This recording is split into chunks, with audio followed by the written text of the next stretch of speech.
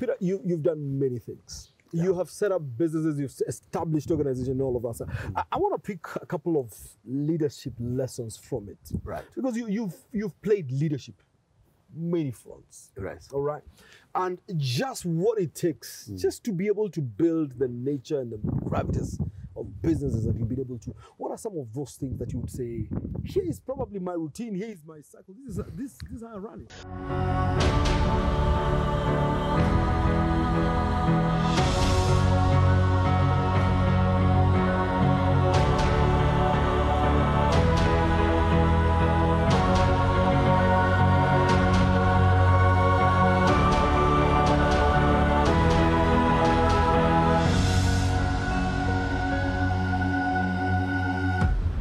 All right. Of course, my routine has changed over time as I got older, but the corporate athlete, you need to be healthy.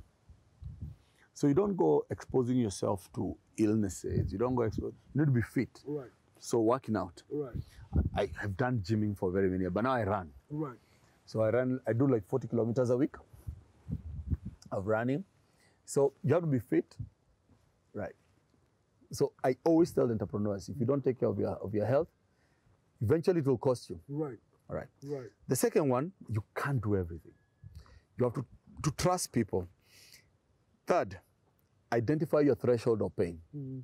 Don't say, I won't go into business because people will steal from you. They will. Identify your threshold of pain. Fourth, processes and systems. You have to make sure that there are processes and systems on how everything you do. What can I check? Now, the biggest lesson in business, understand what is coming out of your business. What are you paying out and what's coming in? Anything in between is none of your business. Right. Let other people take care of that. There's this theory that from a success standpoint, you've got to build rituals, you've got to build systems, you've got to build routine, you've got to build discipline. A lot of us sometimes function very spontaneously. I don't know whether you're the spontaneous guy or you're... What do you want to say? Routine. You are a routine guy. I'm a routine. Right. So for example, sleep. Yep. Lights out in my house. Yep. 8:30. 8 p.m. you're asleep. Yes, 8:30. And I will not pick calls after 6 in the evening. Regardless of what it is, I won't pick. Done. Your day is done. I'll return them tomorrow, and I return all my calls. So it's waking up. Yeah. Making sure that I don't fall in love with a blanket. Most poor people love sleeping. Yeah. Enjoy. And, you have time to sleep. The time will come when you have no choice but to sleep. Right. So waking up early. Yep. So what time do you wake up?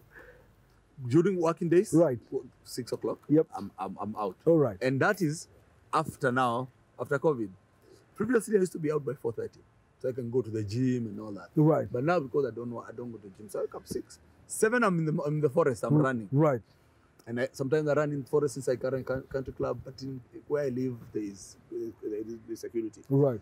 So I'm showering 8:30. Then emails. Then you start your calls, morning calls. And this I learned when I was a salesman. Make your calls early. Get in touch with the people as early as possible. Because now with cell phones, the calls will come. They don't pick up, the calls will come, and you find many calls. And then today, I have in every single day in the 5 days, I have a session with a CEO. Could be a physical meeting. Either they come to my house, or we go to a club, or go to an office. So what are we discussing? The usual. What happened yesterday? What happened last week? Where are we against strategy? Where are we? What's the cash flow situation? Where are we targeting market? What are the challenges you're having? They are always there. You structure your life that way. Every single day. And then what I do to make, because of variety, different functions. So there's sports, there's events, there's alcohol, there's a consulting side of my business. There's the business outside Kenya. Right. I have to speak to the people. So I make sure that I do. You're running some business out there. Yeah. Then I have to read. So at any single time, I'm reading a business book and a fiction book. Who are some of your favorite business authors? So like, who am I reading that now? An unknown guy called S.V. Natarajan, an Indian writer. And he writes about the linkage between your mental state and your business state, your family state, and your financial state, and how the linkage is. Very spiritual. I like Robin Sharma. And I pick random books like that. When I was growing up, I used to read all those, the typical book, Rich Father, what does it called? Rich Dad, Poor Dad. We all did. We all read those. Right. I get producers sending me music. Right. So I have to review. Yeah. Then remember, I have children. Although, thank God, I have one child at home, and she's 19. Right. So I still have to engage a doctor because I don't check diaries. She's in uni. Yep. But we discuss that. Then I have family time. So like Tuesday, anyone who knows me, Tuesday I have dinner with my children. Every Tuesday. That's locked. It's locked, and I will not break it. If I break it, then I'll do it on Wednesday. So Tuesday and Sunday branch, I've done it. As a kid, I've gotten older. But now I have kids who I rarely see because they are out of their home. So then Fridays, I hang out with my friends. Right. Yeah. Right. My boys, I see them on Friday. Right. Sunday is family time. Right. Back to the routine. Right. Now, before COVID, my business was 50% travel. So again, that has to be that again has to be coordinated. And then you have your errands, you have service your cars. Now, I'm in two sports. I'm in rugby, and I'm in equestrian. In the horse racing space. So I own horses. So again, you have to make sure the horses are taken care of. They are ready for the races. Then I serve on boards, social boards. I stopped serving on commercial boards that I'd have no investment in. So any boards that I'm sitting in, I have an interest. But I sit on the board on the board of a rugby, not club, rugby institution, which is Rugby Patrons. I sit on the board of Jockey Club of Kenya because I have to give that. Now, so after all this is how to give back. So I've done two things the last 1 year that are important. I've set up Nduati Consulting. It was not my idea. I'll tell you whose idea it is later. And it's registered now. Yep. We should start trading shortly. Right. And then I set up Nduati Foundation. Nduati Foundation came from my idea of giving back. So in 4 universities, I have bursaries of two, a boy and a girl, And in the Nduati High School, I have 24 bursaries. Right. And then my foundation is going to social justice work now. I've gotten involved in people who leave prison and how you inculcate them into society. Right. No, we don't have because that integration is always a challenge. Yeah. So that's the second area that we are funding. Right. And social justice. So how do you do that? So this again, it's not an original idea. Right. My lawyer was involved in doing pro bono work of getting people who are in remand for a long time who have not been charged. Right. What will happen is those people will come out of prison or out of remand, and they start chasing my lawyer.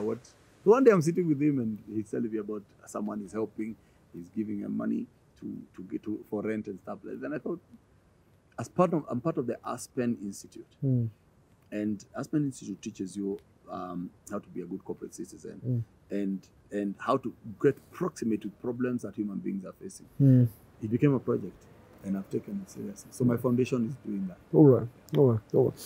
You see, you're running many institutions. Yes. One of the things that we see with a lot of Kenyans is the fact that they're in that hustle, that other hustle, and eventually neither of them gets to work. Yes. But you seem to have mastered that craft of just how to do it. And I'll be just curious to how do you manage, and how do you manage to do that? So remember, I worked for 30 years for other people. Yes. And in those years, I've served in various positions. Right. So one thing I think I'm very good at is taking a product to market. Second, identifying people, supporting them to do the things that I like to do.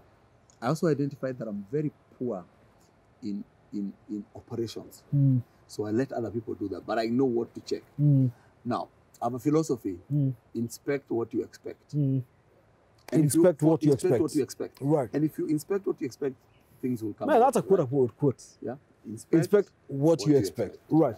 So and that's what happens.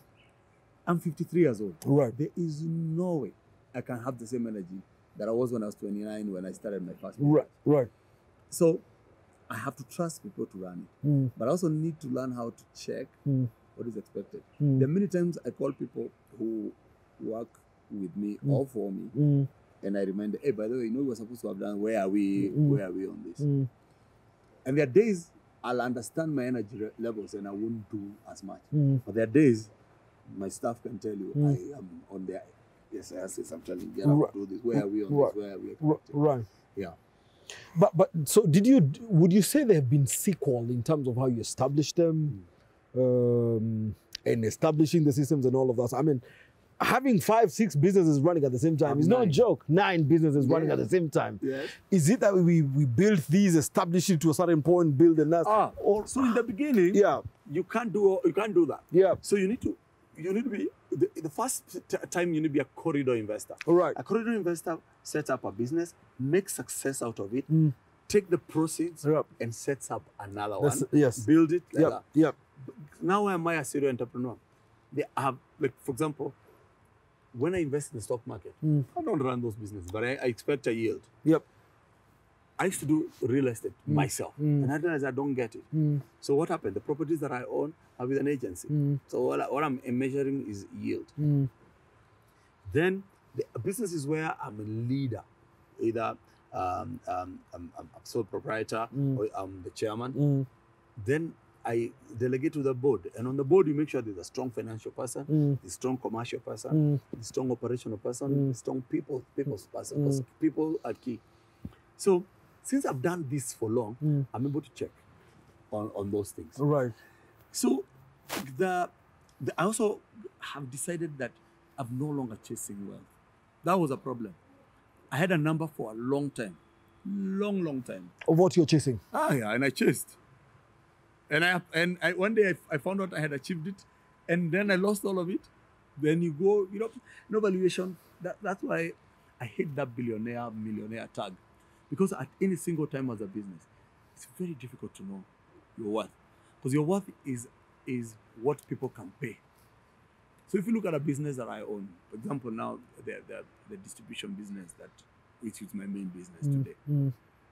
Not a single time, at any single time, I think it's worth X amount. Sometimes it's less than that, because this year it made this profit. And also, a lot of people gauge your worth on cash basis. Your worth has very little to do with cash. Sometimes you need to sit back and say, is it possible to liquidate everything I own and convert it to cash? No. So, and that was my mistake. I used to chase cash. I also used to chase what's sitting in my bank. And what's sitting in your bank is worth nothing. You need to leverage what you're and you owe banks at any single time. So, do I have a net worth paper? Yes. When I plug in sometimes and I check how much do I owe. Here is my balance sheet. Yes, my balance sheet. Right. Remember also, some things are emotional valuations. Right. For example, I'm in the creative space. Right. The music rights that I own are worth what I think they are worth. Right. Now, land. Right. And develop land. Right. It's worth what I think it is. Right. Unless someone comes and gives me a check of what they think, that's the value. Yep. Private enterprise. Yep. Because it's not listed. At any single time, I can bring you as an expert. You do a valuation. Give a valuation, yes. I do my valuation. Right. Bring someone else to do a valuation. Right. Some people do so discounted cash flow valuation, net asset value valuation. So at any single time as an entrepreneur, don't focus on that. I just find like media, thank God you're not a journalist. That's something they want to focus on. Yep. How much do you think I have no idea. People will tag and tell you whatever you're worth. So you built a home. You live in a good area. Some people come look at it and tell me, oh, this house is worth 200 million. Right. Oh, really? I don't think so. How much do you think it's worth? I said, I don't think about that. How much did you spend? I said, I have to go back and calculate and build a house 10 years ago. I'm not building it. Oh, that flat, that apartment, I bought it for 10 million. What is it worth now? It is worth what I want to sell at the time that I want to sell. Right. A lot of entrepreneurs got into that. You get into that issue. The other thing that we struggle with is comparing. At any single time, There are people who are doing better than you. Absolutely. And worse than you. Absolutely. And unfortunately, we all focus on people who are doing better.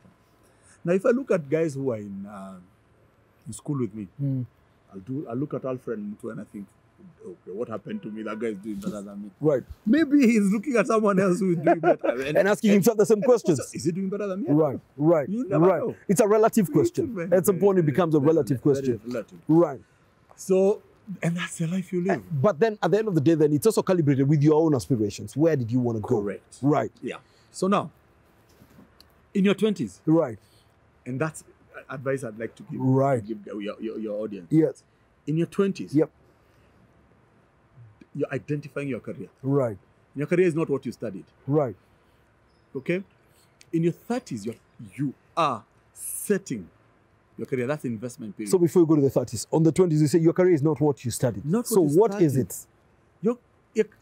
My advice is your passion. Follow your passion. Yeah, because Yep. I studied economics. Right. Right. All the way in India. In India. Right. During the holidays, because my parents couldn't bring me all the time, I have a HR diploma. Right. I probably then should have gone into HR consultancy or become a HR. A practitioner within Yes. HR. Right. Right. I have an advanced management program from Strathmore. I could do finance. Right. Okay. Right. I could have done that. I have a master's degree in insurance. I don't do insurance anymore. You started and left it. Right. You get Right. So, What has stuck over time is your passion. yes. Right. And my passion, I just realized, is I'm able to identify gaps in opportunities in business and take advantage and fulfill that particular gap. The boss who brought the best out of me, a gentleman called Jagega Kunjo, Right. was a lawyer. Right. He was a salesman. He taught me how to sell. So don't be caught up that, oh, I did art, so I have to be an artist. Or I did accounts, I have to be an accountant. No. That's what you do in your 20s. And a lot of them actually do what their parents.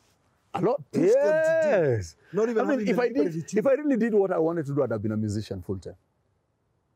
Would I have been successful? I think so. Because you're very passionate about it. Yes, I would have been. Yeah, but I didn't. Right. And those days, you follow that. Right. But I was passionate about insurance. I loved insurance. So, what did you? So, by the time you're getting into your 30s, Yes. in your 30s is your growth phase. Right. That's when now you become an expert in what career you've selected. Right. If you decided that your career now is to be a photographer, Right. that's when now you perfect it. And you build. That person was identified in the 20s. Exactly. Now then you set it up. You build your brand on the 30s. in the 30s. Right. My advice to people, that's where you go into business. Right.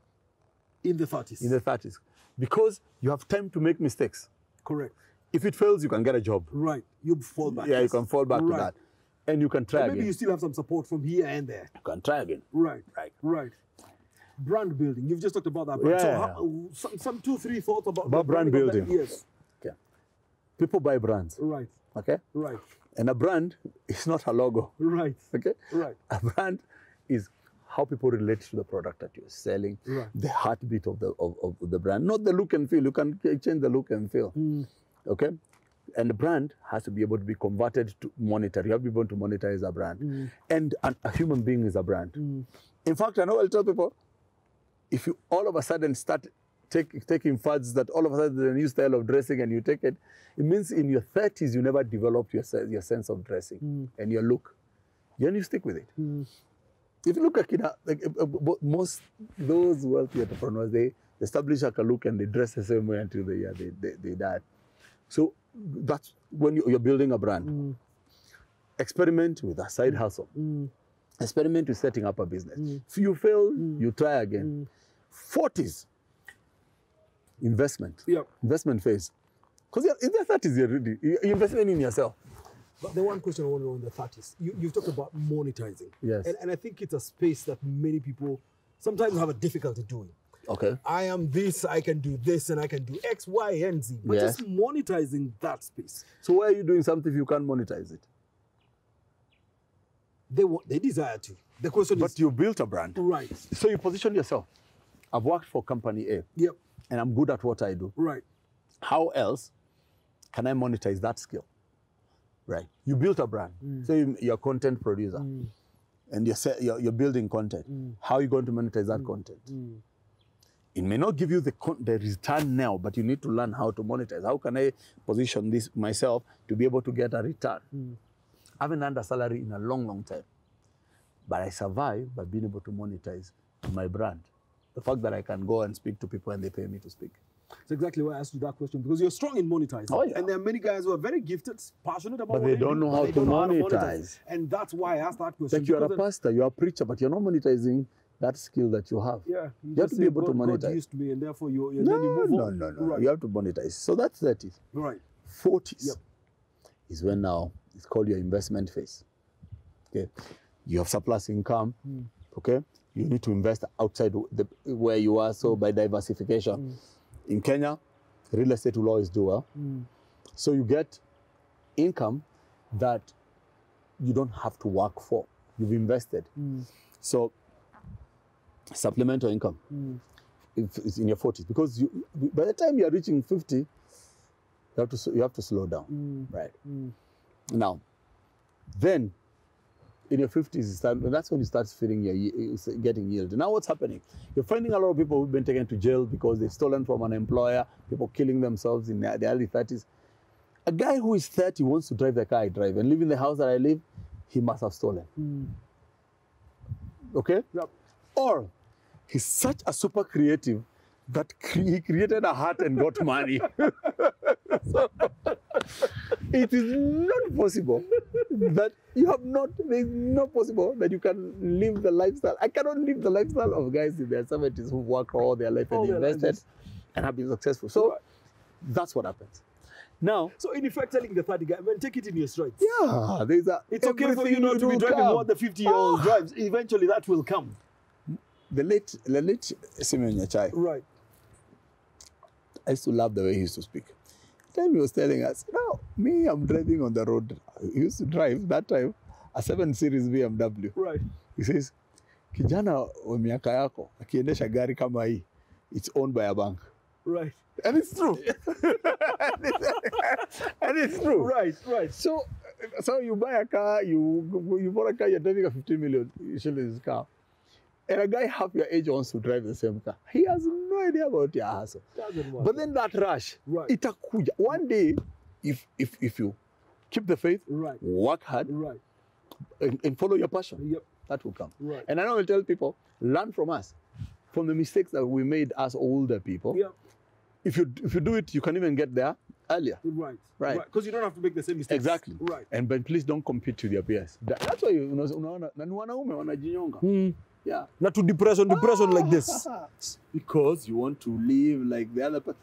And there's also facade. You fake it. You see your age mates living in a particular place, they're dating a particular person, and you want to live the same kind of thing. You shouldn't. Yep. Yeah. Yeah. It's not gonna work. it's not worth It's it. definitely But not. those are leadership lessons. Yeah. Doing business with family is another lesson that I talk about all the time. Not advisable. You can't hold family accountable. The Asian population have done it very, very well, Right. but it's because of their culture. Yep. Okay, living in the same house, they understand structure, matriarchal. So we are all at home, you eat together, and you discuss business, and there's respect of the oldest or the most skillful. You will find an Indian family has 5 boys, but the last born is who they listen to. That happens because their culture. Mothers are around and control a lot. For us, I compete more with family. Right. So, and these are my own lessons. Scaling, respecting cultures. The first time I invested in Tanzania, Yep. I had come from Uganda. Right. And I tried to replicate. Uganda, I moved very fast and I set out very fast. I tried to replicate that. And I realized totally different culture. Places where if you train people will not come to work. All of us, or where you go, when you wake up in the morning and you go to the office, greetings alone, good morning, how are you? You can't walk into an office and say good morning. There is a process. And you cannot walk in and don't talk to people. You've got to take the time first. So So the Tanzania, you have to almost greet everyone before. See, almost, you have to. And the greetings you have in the morning is not the greeting you'll have after lunch. And they expect, so you're walking, say it's a tigger. Right. She'll amkwayo. So if you are older, they say shikamoo, then say marahaba, baada kulala, unalalaje, umetokaje, you come back from lunch, sa chakula, you can't all of a sudden now come in and say good morning and then you go, and you move. No, because you expect this person to work for you and to produce in a particular way. You have just disrespected their culture. And it's not going to work. It won't work. So working in those, and I spent 6 years in Tanzania. In Tanzania. Okay. You need to understand. There are places, when you go to Uganda, again, the culture is very different. And that's the issue of scaling. You scale, understand the culture, establish, employ locals, okay? Get them to grow, and let also, the business will never look the same. For example, if you walk into Microsoft in Kenya, it's run by Kenya. It doesn't look like the Microsoft abroad. Now, do the owners of Microsoft come to Kenya? No. But are they making money in Kenya? Absolutely. Yes. Why? You put systems and processes that replicate you. Right. So you have dashboards to check. So that's what I do in business. Right. The only business that needs me is Nduati Consulting. Right. Even my foundation, I don't make decisions on who we fund, what projects we do, because you set up themes. Applications come. The foundation people look at and decide, okay, we're going to pay school fee for this one, we're going to pay for this one, we're going to fund this social justice project. That's what happens. Go. Wow. Wow. 24 hours. But I think one of the things is just even about your own personal discipline and just the staying power through all of these things, and just even the clarity of thought of what works, what doesn't work, where to do, what to invest in, all of that stuff. I think it's also a very important one. It is. As part of your success journey. It is. Now, discipline is a key one. Yeah. And you said it twice. Leadership is about discipline. And then keeping to your faith, keeping to the path that you've selected and deciding, look, I'm going to see this through. I've started it, yes. It's hard, yes. There's a word in strategy we call pivot. Right. So how you also need to learn when to pivot. Is this working? Yes. No, it's not. How can I make it better? And you know, there's something called product life cycle that we did in economics. Yes. When a product is growing, you need to understand whether it's tapering off, plateau. Okay. You either change the product, so Omo with power form, Omo with power form plus. Yes. So that to maintain its life cycle. Right. But then it starts going down and decide, no, let me take this product out. Right. In that period, you launch another product. Right. And life is like that in business. The businesses have failed because of circumstances like COVID. The businesses that have failed because it's no longer relevant. I used to own Simu ya Jamii, and I had many of them. You and my... I used it, man. I used it. So today, when you talk about Simu ya Jamii, right. Yeah, I used to sell pagers. Yep. So man, you are with it. You are with the times at the time. Yes. Like I'm in paging services, I became an agent. I used to sell. So so relevance. There are some things we are selling today that may be irrelevant to the people tomorrow. Okay, but you need to identify when to let go. When you need to understand cycles of business. Right. And then don't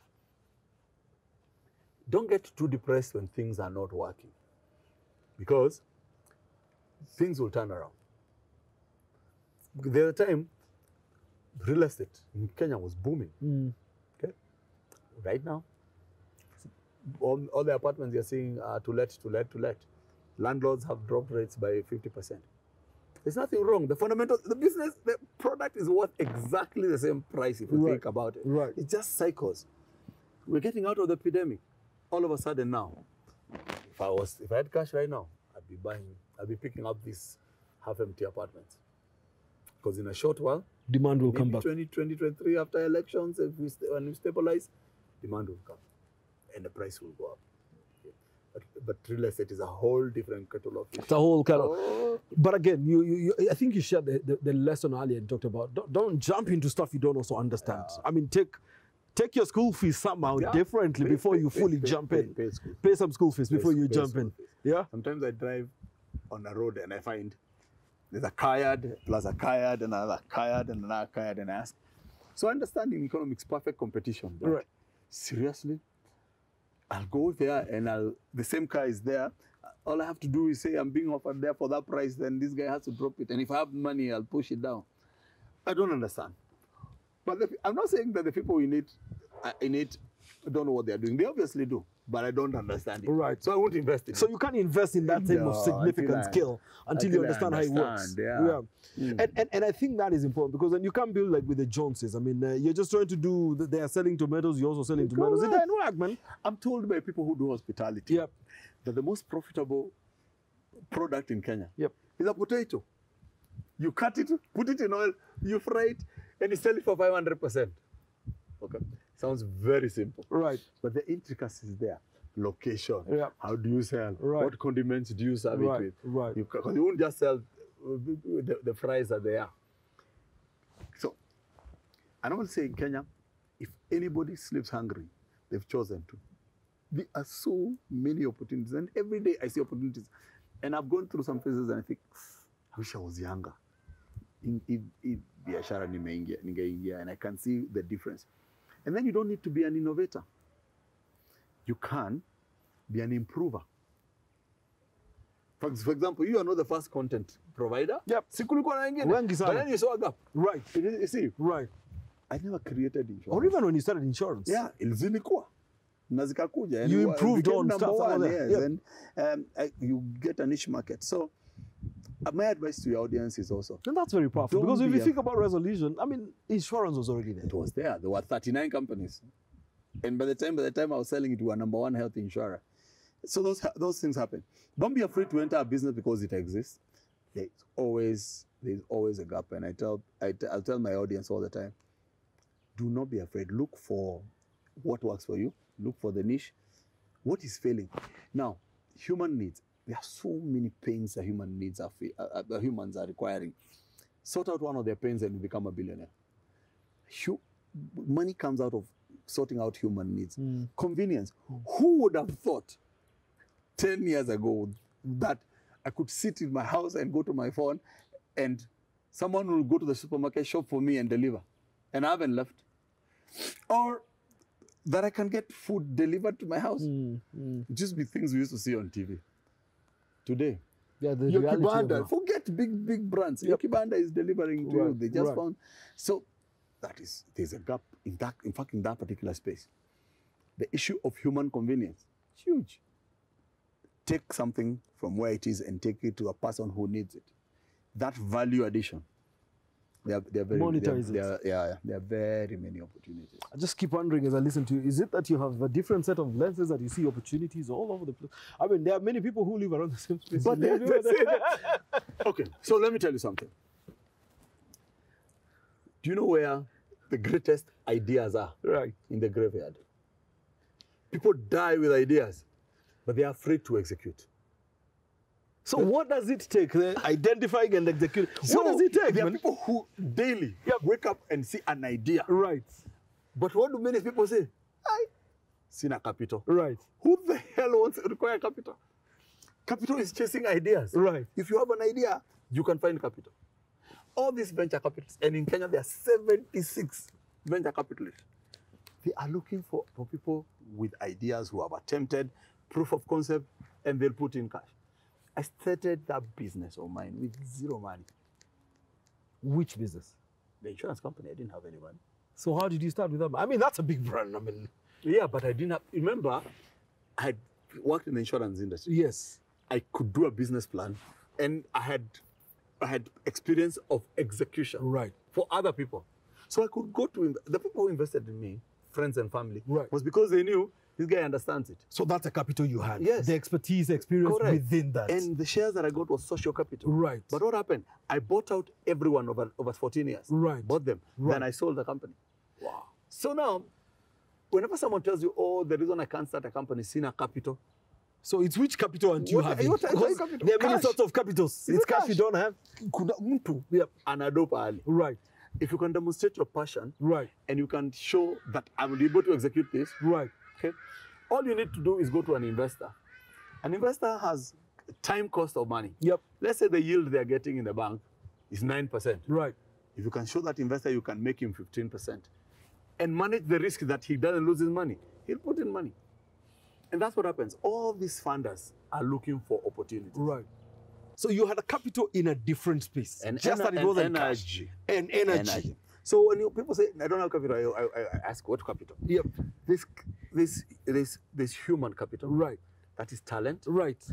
Okay. And we all have it. And you have it. Right. Yeah. Sweat capital. Right. That's energy that I can be able kufanya hii job. Kabisa. And for that, I should get shares for that. Absolutely. All right. Right. And then this cash. Right. That people say, okay, I need cash to buy this and the other. Right. So when you say you don't have And capital, sometimes it's social capital. social Some of your capital, networks. social capital, Yes. you are built over period. Right. Yes. Right. Now, when you look at all that, Right. you will never, okay, it's not possible to have all of them at the same time. Right. The capital that people are usually talking about is money. Right. Okay. Now, you come to me, you have a business idea, and you want me to invest in your business. Do you know the first thing I check is the passion for it? Right. The second one is how well do you understand it? So you say, you come to me and you tell me, look, I want to start a restaurant. I don't even think I'll reach 5 questions before I can tell. Okay. What type? Where is the market? What's your competition? Okay. And what's your edge? Because there are other people. What gets you to stand out? Right. I won't even reach 5. Right. I'll be able to tell. Right. The passion. Right. I'll ask you a question about the industry. And if you can't answer it, then I already know. Right. So what happens? There are many. Forget me as an angel investor. There are structured investors in this country. Venture. There are accelerator programs in Kenya. Right. Who are looking? We are looking to invest. But people come with half-baked ideas. They haven't paid their school fees. You read the business plan. It doesn't make sense. If you can't write a business plan, what is your first investment? Go and get someone who can help you write it. Even in music. There are people who come tell me, mimi niko na talent sana, naweza imba. I tell him, so give me something. Yeah, give me your music. Oh, no. I've never recorded. I tell him, do this. Take time. Go to a commercial studio. Invest. Record. Commercial studios will charge you 5 Gs, 10 Gs. Right. Record. Right. Then you go around to record labels. It's called a demo. Yeah. With a demo. Then Right. I know. But you can't tell me you're gonna talent because your cousin told you. Ati unajiamini tu. Yeah. It's good to kujiamini. Right. But you must have made an investment. Right. Not cash. Invest in that. Invest in Right. it. Right. So you want me to come Yep. to identify you have a talent and pay for you studio time. Don't work like that. That's not Don't how work it like that. It has happened. I mean, when we signed the Maniji, Yep. first of all, the capital she had was social. Right. She had gone viral. Right. So I already knew that when they released her first song, It it's will be all hits. hits. Right. So those are very rare. Right. They're very, very Right. rare. Right. Best artists have to have time to invest. Yeah. Same thing with any business Right. idea. Right. So what did I tell you? That most ideas are In the graveyard. Right. Because people are afraid. You have this idea, and then you stay with this for years. You don't attempt to execute. The fear of execution is what kills most business ideas. Right. I would rather start. Yeah. I know 60%, and I'm learning As you go. as you go. Right. And then as you learn, there's no plan in the world that comes out the way it was done. Right. You have to pivot. Keep on trying. Yeah. Right. Adjust. Right. And then one day, success just comes. You build clarity even as you go. Correct. If there's one beautiful lesson you picked in the last 1 minute, we have to unpack this term called capital. Capital.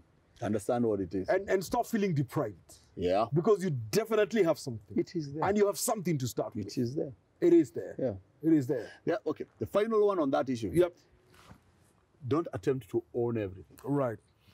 Allow the people around you to share with you, okay, in what you're trying to create a success of. You have a network. Your network could help me sell my product. Right. Why don't I give you a stake in the business because of your network? Right. You have people who are working with you. Give them a stake. Give them a stake in what you're trying to do. Structure it in a way that they can see a gain. Otherwise, you'll build all that experience and the next competitor come and purchase them. So those are some of the lessons that I've learned. Wow. And that helps investedness also on their parts, Correct. into what it is that you're doing. But yeah, also keep learning. I mean, who would have thought that Kodak was going to close one day? No one. And what happens? Digital cameras came in and they ignored it. So at any single time, keep your eyes out. New technology is coming. Okay, those are lessons that we learn daily, and every day it's a new lesson. Right. Wake up tomorrow. Right. Kitu mpya inakuja. And people So keep your eyes open, keep your ear on the ground. Yeah. Right. The second largest business in the world is Tesla. Right. 10 years ago, there was no electric car. Didn't even exist. And then we're saying that everything has been invented. No. A lot of things have not been invented. So wake up and just deal stuff, man. That's how it works. Peter, man, I want to thank you so much for your time and invaluable.